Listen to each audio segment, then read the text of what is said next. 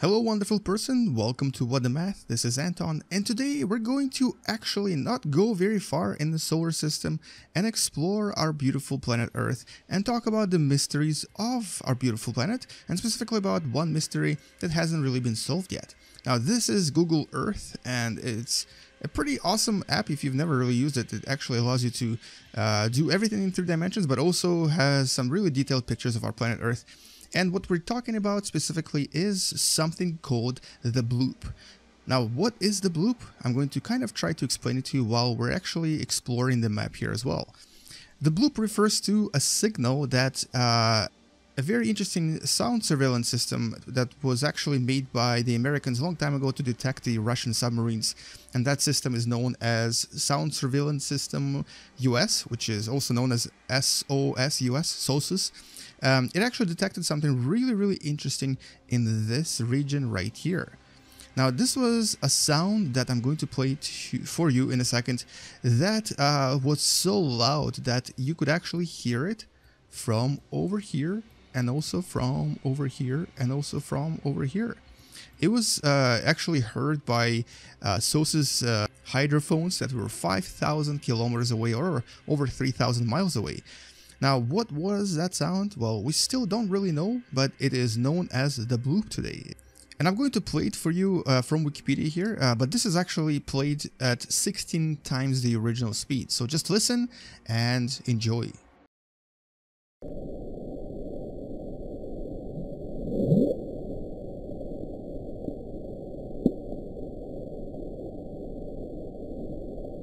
Alright, so that's really it, and this was 16 times faster than usual. This is what its actual frequency graph looks like. So there's the Bloop.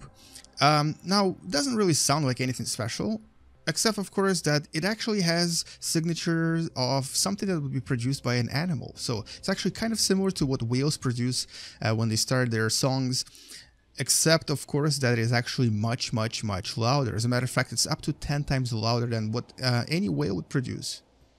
And so a regular whale, if it was in this region, you could actually hear it from around this far. So not too far, but also not too close. This sound, however, was actually heard from almost like the hemisphere away. So it was much louder. And the exact location is still unknown, but it was somewhere in the vicinity of 50 south, 100 west, so kind of very close to southern tip of West South America. And here actually I'm going to show you what's in this region, and as you'll see, there's actually like nothing. There's absolutely nothing, and the depth here is pretty large. So it's not what I think was suggested at first. Someone suggested that this was possibly some sort of a really large iceberg, possibly scratching the bottom of the ocean floor, but because it's actually relatively deep here, it is very unlikely to be an iceberg scratching the floor.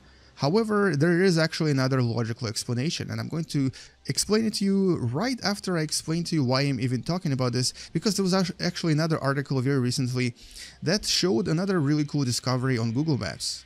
And you can actually take a look at this yourself if you go to Google Maps and just go to a regular map. This is just a regular Earth map, and then go to Antarctica and just kind of start zooming in here.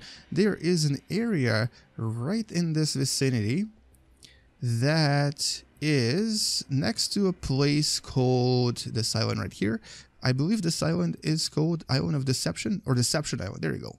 If you look at Deception Island, there's a spot right here. Zoom into that, and zoom into that even more, and you'll discover something kind of interesting. And this is actually what even got me to start making this video, because I just wanted your opinion about what exactly is going on here. And this was actually from a very prominent scientific website, and they're also not sure exactly what's happening here, but it's quite obvious that something large is making a splash here. And there is a bit of a similarity to a squid shape right here, and also if you actually look at the size, and I can actually show you the size of this, measure distance, the size of that thing is almost or over 50 meters long, or 150 feet, 170 feet as a matter of fact. That is a pretty large object. Wherever that is, it's a pretty large object, and it's not very far off from where the original Bloop was. Now, what exactly this is, we don't really know. But you know what? Maybe one day we'll find out. And so obviously there's quite a lot of speculations online. Maybe this is the mysterious Kraken. Maybe this is the so-called Cthulhu from H.P. Lovecraft's infamous stories. And maybe it is just a rock. As a matter of fact, here's another analysis of an area nearby that has these rocks that have splashes around them as well. So if you actually zoom into a completely different area, you'll notice that there's actually some other smaller rocks that have relatively similar patterns with splashes around them. So maybe it is just a rock, or maybe it is something else. So here's, for example, another very large object, clearly a rock that has splashes around it, but slightly different from what I just showed you before. Anyway, so let's move on and let's actually talk a little bit about this.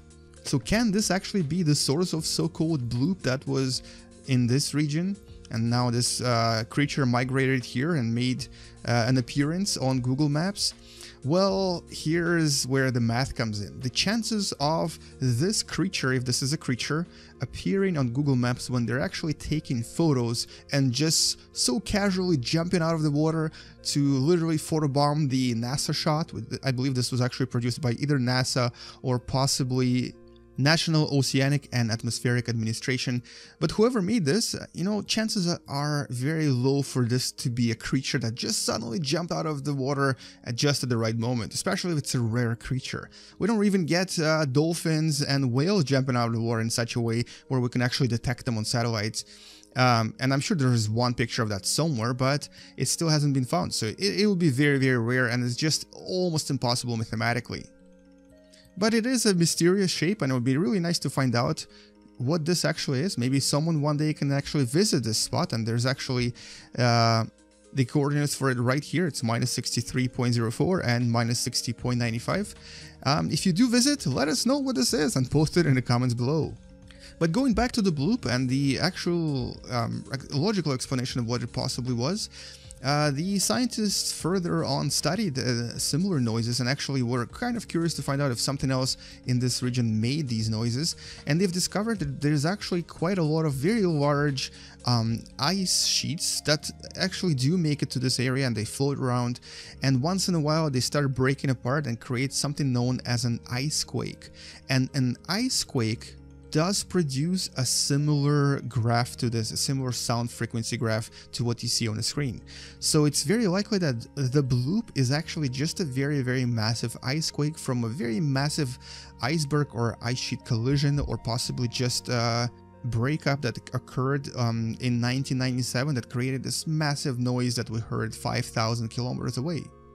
But I guess what's ironic about the location of this particular sound is that it is something like 1,000 kilometers away or 1,500 kilometers away from the mythological location of Riley from H.P. Lovecraft novels, where supposedly the infamous Cthulhu is sleeping and waiting to be awakened. So this is actually why this story actually was picked up by several news outlets, because it actually kind of correlated with the location of the infamous city of the ancient from H.P. Lovecraft. But that, of course, is a coincidence and is very likely has nothing to do with the fact that there was actually sound made here. And not surprising, there's actually quite a lot of other unexplained sounds that we have detected on our planet, because this particular system, known as SOSUS, has actually been in civilian use for several years now, for actually almost 20 years. And over the last 20 years, we've discovered some really interesting sounds that were made by various creatures in the ocean. And I'm actually going to post the list of these unexplained sounds in the description below, just so you can check them out. But there's something called upsweep that sounded kind of similar, I guess, and something called whistle. And a lot of these sounds were basically detected by similar hydrophones, and we still don't really know what exactly they are, but chances are they're not really biological in nature and were probably made by some kind of an ice sheet or possibly an earthquake under the sea. But there is, however, one really interesting sound that was a biological. And this sound is known as the 52 Hertz Wail. Now this is actually really, really cool. There is a whale out there that has a very high-pitched voice compared to other whales. And it has a song. Every year you can hear its song, but its song is very high-pitched. It's at 52 Hertz, which is almost the double of a regular whale. So basically it's a whale that sounds like it didn't really have puberty or something. And ironically, this whale today is known as the world's loneliest whale because it seems to be the only whale that makes that kind of a song, and here it is actually.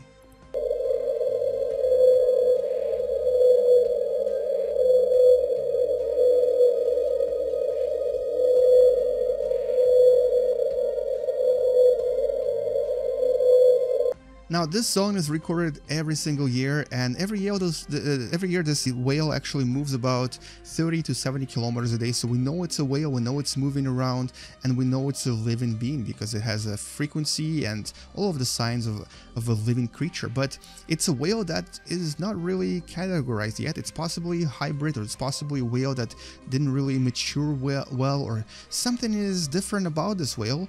It's not really a blue whale whose frequency is usually maximum 39 Hertz. It's not a fin whale that usually have a frequency of 20 Hertz. It is definitely a whale that is different.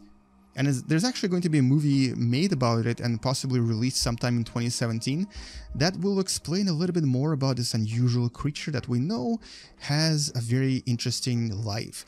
Interestingly though, its frequency recently changed to 49 Hertz, which suggests that maybe it did mature a little bit and possibly has become more grown up. But nevertheless, even today, it's known as the world's loneliest whale. What a poor little guy. Hopefully we'll take a picture of him one day. And anyway, that's actually all I wanted to talk about today. I know this is not space related, but you know what? Ocean is probably one of the biggest mysteries very close to us that we know very, very little about, and there's still so much to explore in this beautiful blue body that is almost right next to us, literally right next to us. Anyway, in the next video we're going to talk about something else scientific, mathematical, or space related, so do subscribe and share this video with your friends. I'll see you guys in the next video. Game you later, and as always, bye bye.